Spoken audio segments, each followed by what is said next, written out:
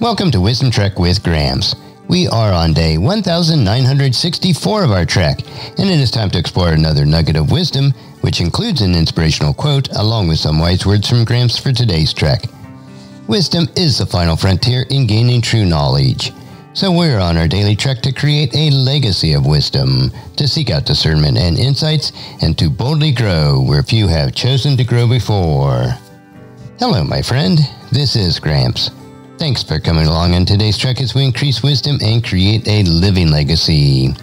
We are told in Proverbs chapter 16, verse 16, how much better to get wisdom than gold, and sound judgment than silver.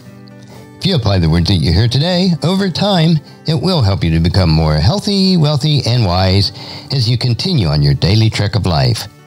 So let's jump right in with today's nugget. And today's quote is from Judy Garland, and it is, always be a first-rate version of yourself instead of a second-rate version of someone else. So today's nugget is, first-rate person. God has created each of us individually as unique imagers of Him. Therefore, God does not desire us to be anyone else. Instead, He desires us to utilize our talents and abilities to further His kingdom and to bring glory to Him.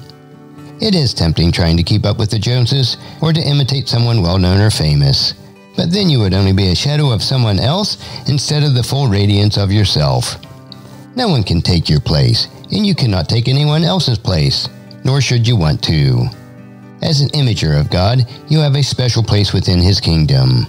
Therefore, always strive to be all that you can for God's glory, and then let others do the same. God has already equipped you for whatever task He has called you to. He will see you through as He did Joshua when he assumed leadership of the Hebrew nation. And our passage for today with that is Joshua chapter 1, verses 6 through 9.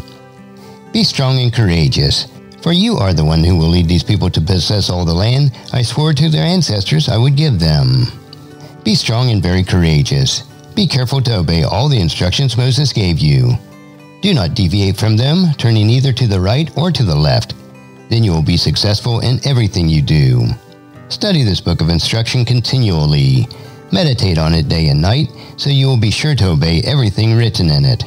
Only then will you prosper and succeed in all you do. This is my command. Be strong and courageous. Do not be afraid or discouraged, for the Lord your God is with you wherever you go.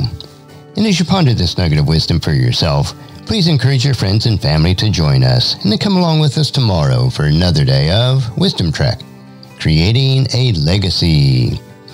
If you'd like to listen to any of the past 1963 treks or read the Wisdom Journals, they are all available at wisdom-trek.com. In addition, I encourage you to subscribe to Wisdom Trek on your favorite podcast player so that each day will be downloaded to you automatically.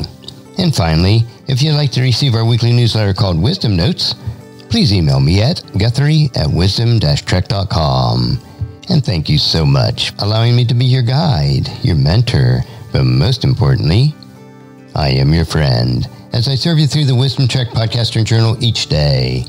And as we take this trek of life together, let us always live abundantly, love unconditionally, listen intentionally, learn continuously, lend to others generously, lead with integrity, and leave a living legacy each day. I am Guthrie Chamberlain, reminding you to keep moving forward, enjoy your journey, and create a great day every day. See you next time for more daily wisdom.